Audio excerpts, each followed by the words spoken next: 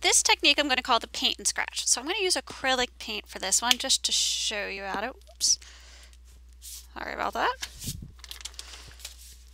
All right, so I'm going to put a dab of acrylic paint on, and then you're going to use 3 different colors for mine. But you can use 1 color, 2 colors. Be careful what colors you choose though, because you want to make sure that they go together.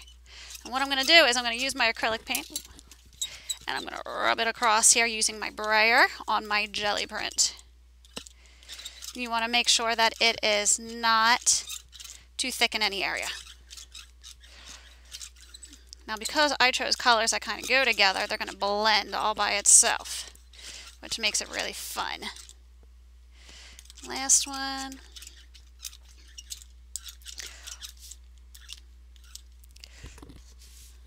Alright.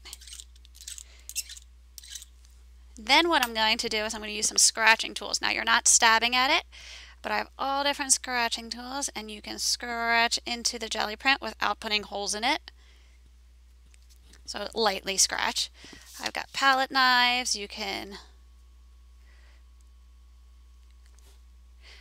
however you want.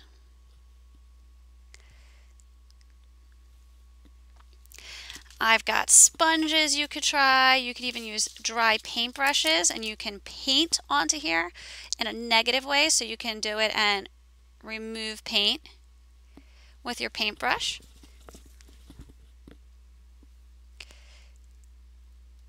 You might have to wipe it off every so often, depending on what you do.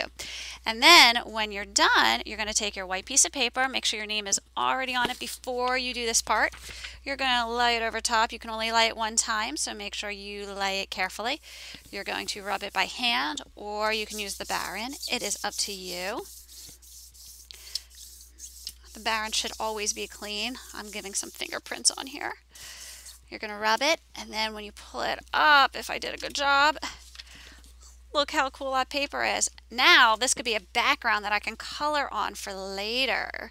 So I can put color pencils on here, and it's a really cool way to fill in a whole piece of paper. So that is another Gelliprint technique.